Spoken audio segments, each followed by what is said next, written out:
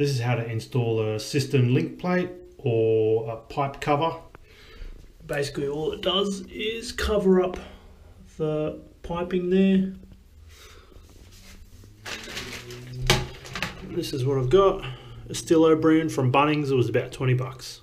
First things first is remove the toilet seat. So click the link up above. I actually installed that toilet seat recently. So watch that video if you're unsure how to uninstall your toilet seat or install a toilet seat.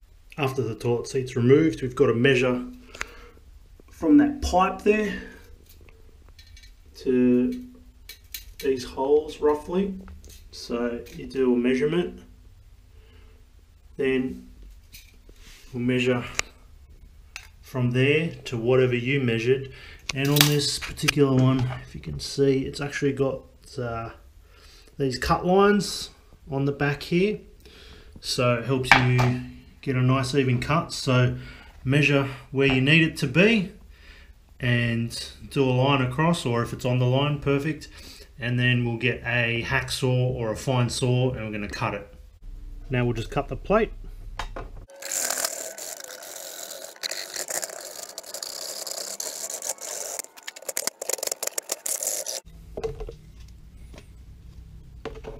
I did just sand this after cutting just to give it a bit more of a smoother finish. So we want to install it with this part here, goes into the threaded part of the pipe under here. Don't worry about those sounds.